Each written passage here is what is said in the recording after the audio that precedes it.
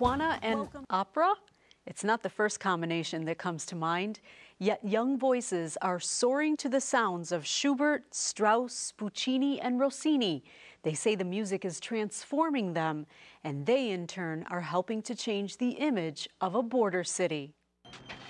Life can be a daily struggle in Tijuana, with its crowded hillsides and noisy streets.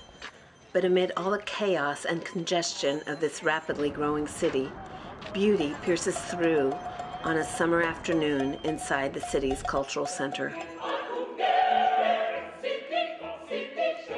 Opera is about life on a large scale. Great loves and broken hearts, grand schemes and crushed hopes, unflinching dignity and unthinkable humiliation. Tijuana is a stage for all of these, light and dark, dreams and despair.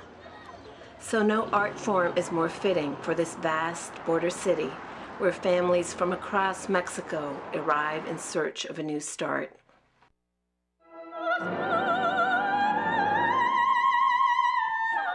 A graduate of the Manhattan School of Music in New York City, Tijuana-born Mónica Abrego grew up in Colonia Libertad.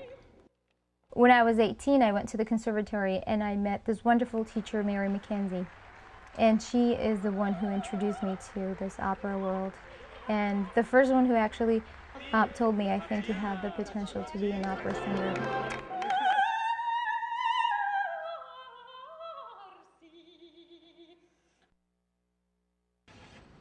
Javier Carrillo's family lives in fast-growing eastern Tijuana.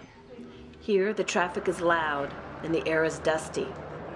Javier grew up listening to his father sing Mexican ballads. Before long, Javier too was picking up a guitar, playing for change in city buses. Then one day, a friend led him to the Baja California Orchestra's conservatory, and Javier became hooked. In a way, through music, I bring out what I have inside. Through art, through singing, I hope to show how man can get away from many difficult situations in life. Javier is one of a new generation of young singers whose names are not yet in lights. They are young men and women who dream their voices will carry far beyond the border. Antonio Gonzalez, director of the Angela Peralta Chorus in Mazatlan, spent several months in Tijuana last year rehearsing the chorus in Donizetti's Don Pasquale. Tijuana is full of talent, of young people who have great potential. But Gonzalez says that potential must be nurtured with discipline and support. They have yet to change the opera world, but they are having an effect on Tijuana. The city now has a cafe devoted to opera, which last year hosted its first street opera festival, drawing thousands of people to Colonia Libertad.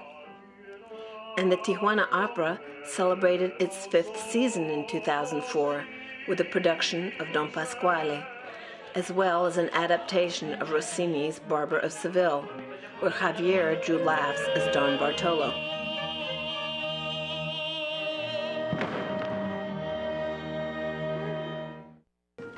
But some of the best action took place backstage when director Jose Medina turned into a mother hen as he encouraged and worried over his young performers. The son of a Tijuana band leader, he is a seasoned tenor, now passing on his knowledge to this new generation. Tijuana has a hunger for culture and education and music and art. Music was part of Mónica Abrego's early upbringing. Like many here, she got her start at church. Hers was north of the border, at Our Lady of Mount Carmel in San Isidro.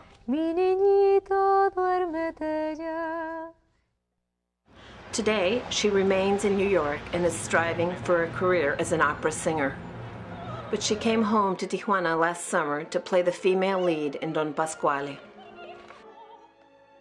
I'm very proud to be from Tijuana. People ask me, what's going on in Tijuana, you know? And I said, well, it's not not really Mexico, it's not really the States, it's just, you know, it's a border. There's also lots of good things happening here, and I like to say it through opera. Tijuana is getting ready for its second annual Street Opera Festival this summer.